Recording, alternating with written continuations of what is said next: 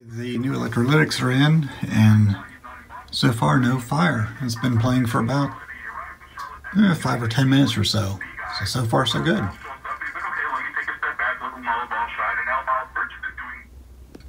Well, as you can hear, it did play. Then I had the great idea of cleaning the chassis, and now it doesn't play. I let it dry out for about 3 or 4 days, and still won't play. I think what it is little mica wafer. It was in that. I hit that with some compressed air, and it exploded into a glitter bomb. So I think that's the problem, but I'm gonna keep going over it. What I thought was the problem, I don't think was the problem. I took that apart and all the mica sheets are there, so I'm not sure where all that glitter came from. Now thinking it's maybe the volume control. That's my next guess.